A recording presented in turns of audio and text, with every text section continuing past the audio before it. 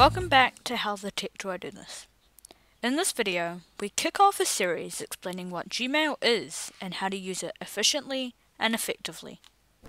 Gmail is now the world's most popular email service provider. According to CNBC, Gmail has 1.5 billion users worldwide as of October 2019. If you're deciding if you want to use Gmail or Outlook, check out our video we have created about that in the description below the like button or this info card. Why should you use Gmail? Gmail is a great email service for many people as it's very easy to use and it integrates with other Google services including Google Drive and YouTube. How to open Gmail.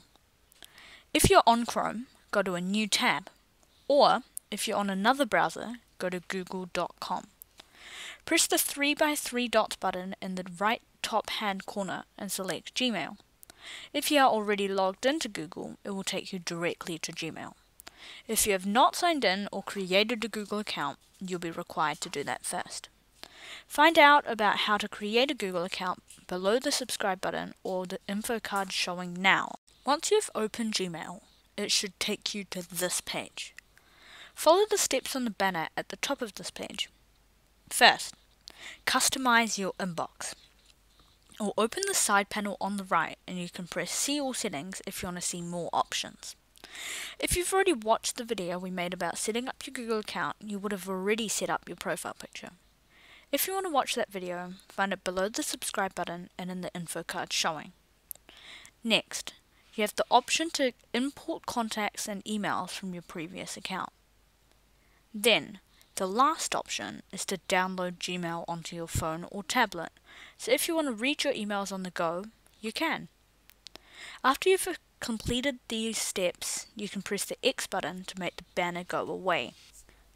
When you make a Google account, you'll be automatically sent an email from Google, explaining your Google account. You can have a read of that if you like.